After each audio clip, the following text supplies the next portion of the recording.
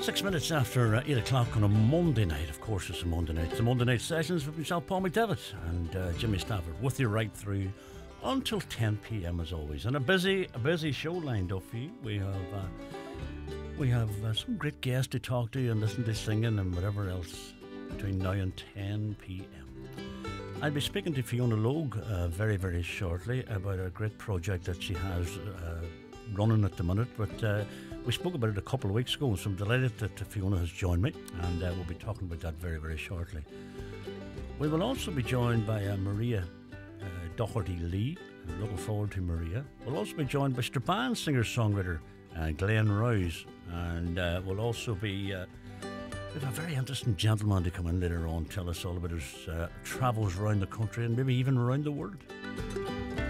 We've loads of good music on the way as also. We try, as always, on a Monday night to squeeze in as much as we can.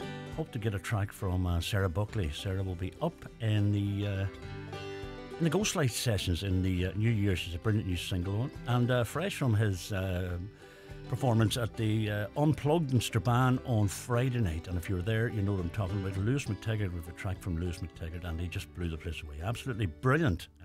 2 nights of music. And we look forward to the next one, that's all we can say.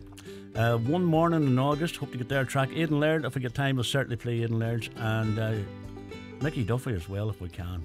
And Gary O'Neill. There's that much music coming, honest to God. That's why Jimmy does his centre stage on a Thursday night between 8 and 10.